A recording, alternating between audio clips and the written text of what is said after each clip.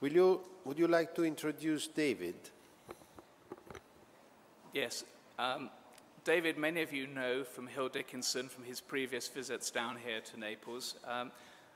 The subject matter of his talk is, I think, a very important one in a bad market. It's a very practical subject, and it's one that many people always ask their advisors about without necessarily completely understanding what it means. So hopefully some enlightenment here from David Pitlarge on the question of the continuing effectiveness of the lien.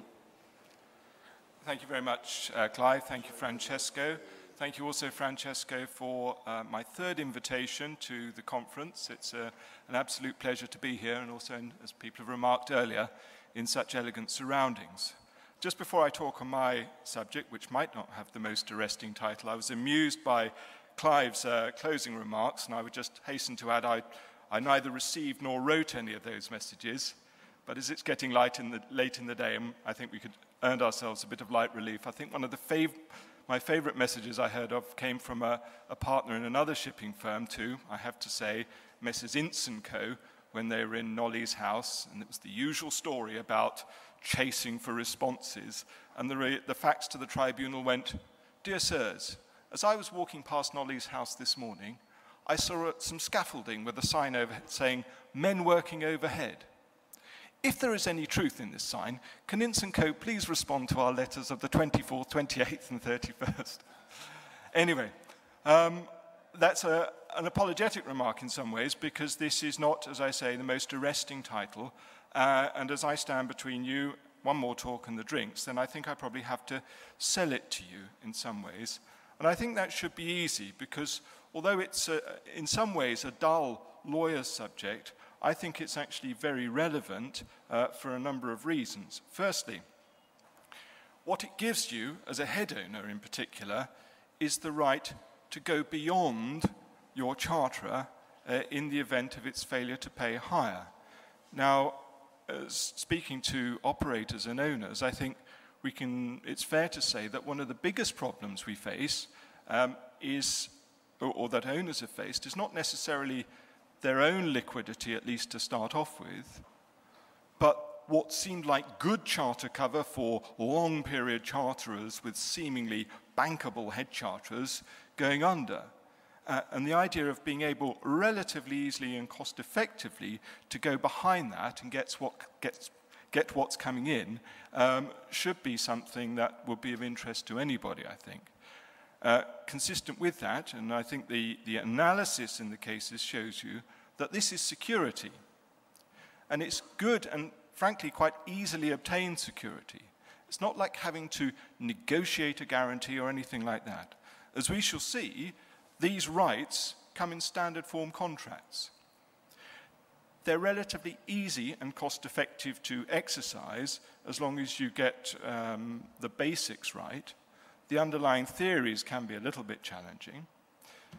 A further reason for looking at it now is that perhaps unsurprisingly in the current crisis, some of the old assumptions and the old principles of the cases have come before the English courts in the last couple of years. A further way in which I'd sell it to you is that you get a variety of targets. Again, as we shall see, as the owner, you can not only leapfrog and see the sub-charterer and call for those payments, sub-freight certainly, sub-hire perhaps. There is a chain, and you might get that. A related issue, that's the related issue in the title, is that you can probably also get bill of lading freight, and we shall see how the courts dealt with that very quickly. And again, the way of optimizing your chances to make these recoveries, which you've got quite easily, are, as I say, relatively straightforward. So, very quickly, where do we find this? I'll run through these. You're all familiar with this. The analysis and commentaries classically take the NYP 1946, foot clause 18. And we all know that the owner shall have a lien on all subfreights, which facilitates this chain of assignments, as we shall see, for any amounts due under the charter. A debate about any amounts and whether that includes damages, I won't deal with that one today, if you don't mind. The terminology you use, sub-freight, sub-hires, this has been considered recently. I don't think it's a dead issue yet. The standard forms, NYP 1946, just says sub-freight. If you want more than sub-freight, still you've got to do more to get it. And that would go for what I've called the other sub-freight clauses. Ball time 39, gas time, liner time, intertank time, and bearcon 89, but not 2001. As the contracts have evolved, and no surprises, the more modern standard forms you see, they take away the anguish about sub-hires and whether sub-freights include sub-hires. The tip, and it's an obvious one, if you're on one of the older forms, try to put in sub-hires, but we'll look at wordings later. In the offshore and salvage contracts, which I just put there because I know some of you are involved in this business, supply time does have a lien, but that's on cargoes and equipment, and wreck hire and wreck stage don't. But I think that's understandable because the nature of the business is actually different and doesn't anticipate utilization by the charterer or operator. If you read the cases, you'll see that there's been a lot of agony about how you classify this lien, and it's, I'm sure you all deal with the concept of liens, and the obvious point is it cannot be a lien as such. You're talking about someone else's promise to pay your charterer at some later stage. You can't possess the money because the money hasn't been paid. It's not the creature of a possessory right by contract, like the lien on cargo, nor does it arise in English law under basic principles, unlike, say, freight, general average, and the unpaid seller's right to pursue goods, to suspend goods in transit, or even shares for that matter. Similarly, and I have Giorgio's paper on Italian insolvency law earlier on, there are suggestions that it arises due to its relationship with cargo, but it's not a maritime lien or a statutory lien. So the two theories in English law have been competing for about 20 years, and I think it's now settled, although probably only recently, that the better way to look at this is as an equitable assignment. The charterer gives to the owner rights to recover under its subcontracts. The equitable part makes it flexible. It means you have to give notice. I think this is a helpful characterization because it gives some tolerance in the notices, but I think it can present a potential trap in certain jurisdictions, in England, for example, if there are registration requirements. And this was discussed by Christopher Clark in the Western Moscow case. So, sub-freights, again, an issue many of you will have dealt with. Bizarrely, in English law, we had two cases, the Cebu number 1 and the Cebu number 2, coming to different reasons, different views.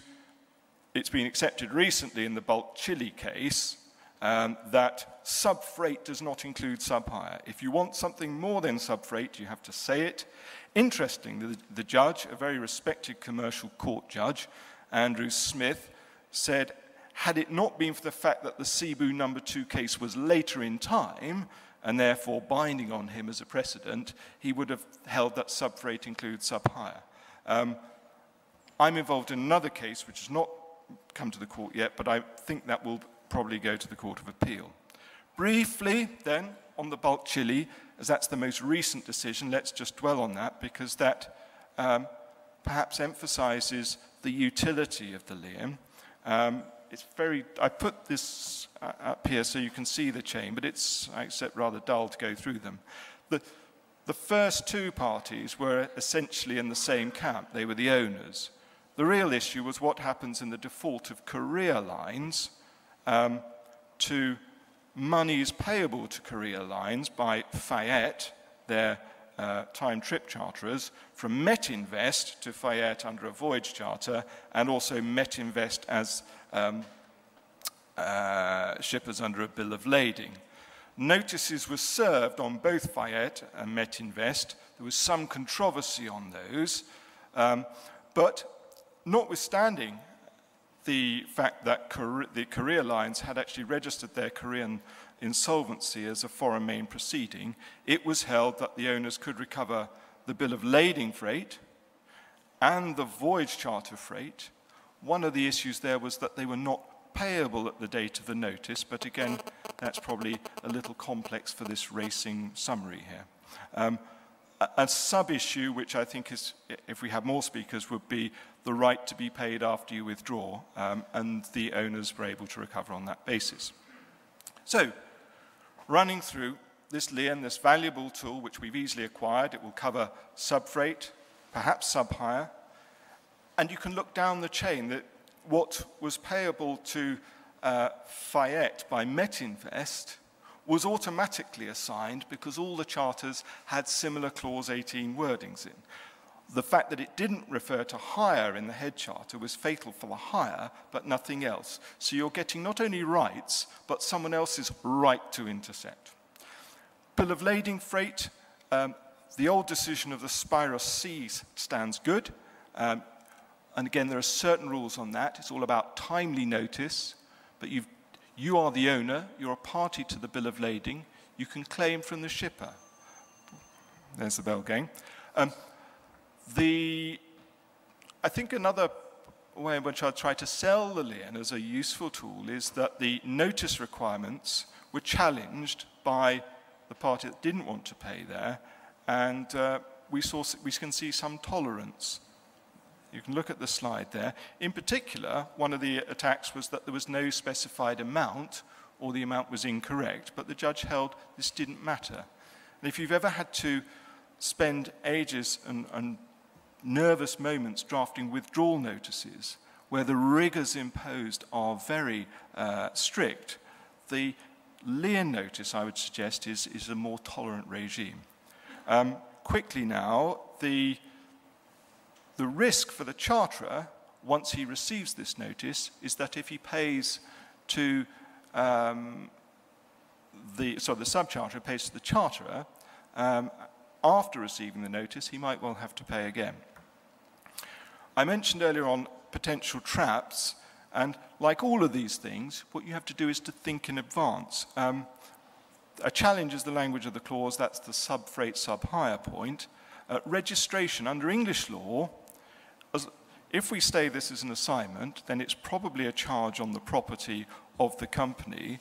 If it's an English law or a company with similar law to England, then under English law you have to register within 21 days. It's suggested in the commentaries on this that if a case came before an English court where the foreign company had similar law to England, the same requirements would probably be required, or observation with the same requirements would be required. So, I'm well over time now, and I'll go very quickly. Disputes, when you're determining the disputes, bear in mind that under the head charter, the dispute might be the existence of lien rights. Once you get past that, you're actually having a separate dispute under the subcharter for the assigned claim. So it might well be, unless you can find a way to court, you've condemned yourself to 2 arbitrations. We touched on insolvency with some of the earlier provisions. I would say another feature or theme here is that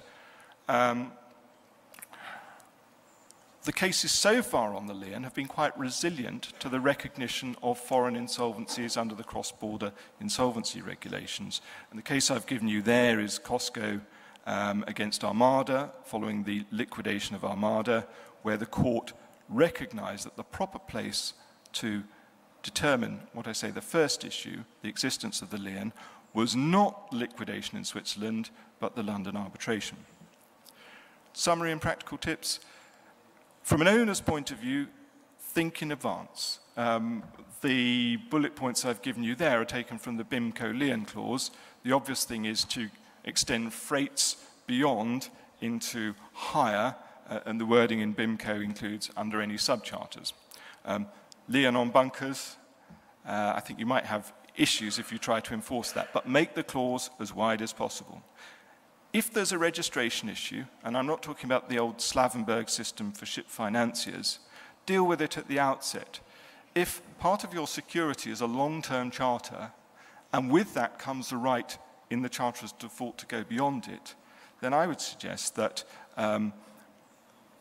working out where the company is, the charterer, is incorporated and what its rules on registration is time well spent. The other points are self-evident.